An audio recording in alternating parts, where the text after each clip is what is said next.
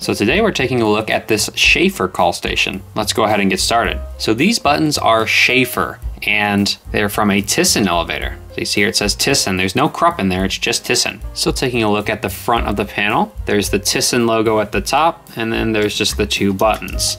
Now this type of Schaefer button is the KT28. This is a metal button that's kind of clicky and has an LED in the corner. We turn to the back, specifically the side, you can see the information, and you can also see where it says KT28 on the side. There's also a wiring schematic, which we'll get to in a little bit. So something that's quite interesting about these Schaefer buttons is the modularity of them. They can be mounted directly to the plate, just like we're seeing here, or they can be back mounted to a box, and then the plate sits on top. Each of these buttons have a separable base, and this base can be used with a bunch of different types of Schaefer buttons. Then there's the button top portion, and in this case, if we want to take a look at it, we'll have to unscrew it from the panel. And this is what the button looks like without anything on it. So this entire piece could be replaced or swapped out with a different type of button. And it simply just plugs into the base. This here is the information on the button, specifically this one, which is the KT28. So looking on the side shows the information for the wiring and what pins do what. So 11, 21, 13, 23, and 12, 22 correspond to the switch. L1 and L2 are for an incandescent bulb, and 14 and 24 are for an LED. In this case, we're not using an incandescent bulb, so we would be using the 14 and 24. It shows that the LED is 30 volts max. As for the numbers, if I turn the button over, you can see the different numbers on the bottom that correspond to the different parts. And then bringing over the base, those same numbers are also available on the connectors. This is also where you can see where L1 and L2 are, and in the middle, there is the lamp socket for an incandescent bulb. The button can be taken further apart, and that's really easy. Just poke in on the sides and then pull it out. This is what the button cap looks like. This here is the space for the lamp holder. So this is where the light would go if there was one.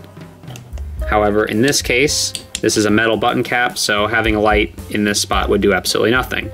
Except there is the small hole that is cut for the LED. Brings us to the inner workings of the button. On the left side is the switch, and the LED is up on top. Down there, you can see the resistor and the diode. So now that we've taken a look at the buttons in more depth, let's get this thing wired up. I'm gonna go ahead and pop off the bases to make it just a little bit easier to work with, and so I can see the numbers of each of the connectors. If you would like some more information about these buttons, you can head to my website where I'll have some more information posted, including a couple of schematics and all of the pins on the bases. With that being said, it's time to begin wiring.